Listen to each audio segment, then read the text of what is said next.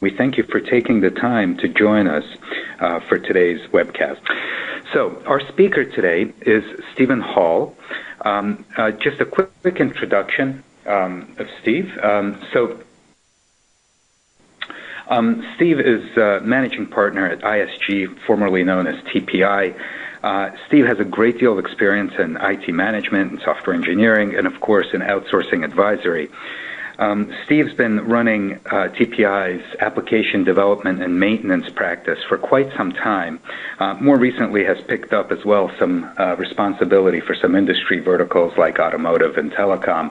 But he has a lot of experience in outsourcing advisory specific to the ADM area, and he's even written a book about it that you see here on the slide. So I just want to first thank Steve very much for his time and for sharing his experience with us today. And without further ado, Steve, let me turn it over to you to go through your presentation.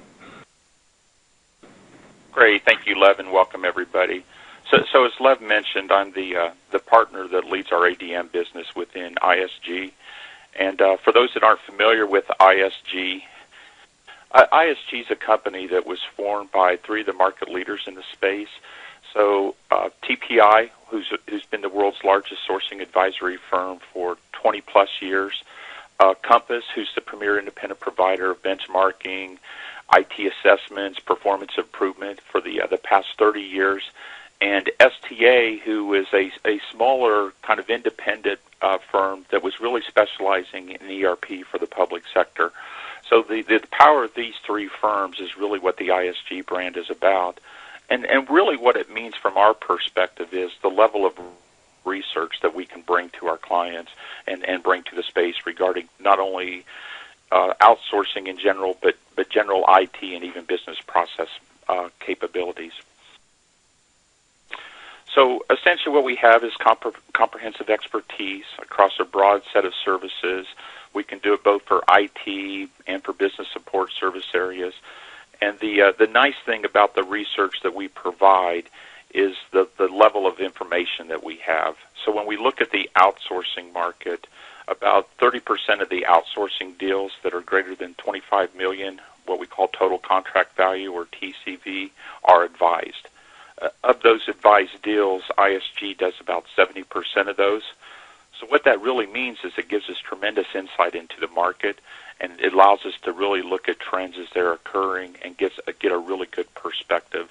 We also have data exchange programs with many of the major service providers in the market, so we get data from them as well. So we do a really good job of really keeping our pulse on the market. And that's why we're able to have these types of webinars to chat about what we're actually seeing in the market, and more importantly, what that means to all of us. So if we think about it in those contexts, let's take a quick look and go through some of the data that we've seen. And this is going to be a snapshot of the last 3 years, but primarily the last half of the first half of 2011. It takes us a bit to get all the data and do it. So we just did the snapshot as of the first half of 2011. So the first thing that you're going to notice on this slide is really for the last 3 years, the ADM-only engagements have exceeded the number of bundled ADM awards by a 2-to-1 ratio. So the way we look at the market, when we look at individual services, ADM-only would be a outsourcing engagement where the applications development and maintenance was sourced separately from the larger infrastructure or ITO capabilities, or even separately from the BPO business process outsourcing capabilities. What we saw kind of in the early 2000s, especially with the large outsourcing deals, was oftentimes that information was that the sourcing arrangement was bundled together. So somebody would get both infrastructure and ADM. What we've really seen over the last 5 years, and is becoming more prominent, is that ADM-only engagements are sourced far more than the bundled engagements. What's more important, and the real trend that we've seen over the last 5 years, is the rise of multi-suppliers. And really, multi-suppliers are the new norm.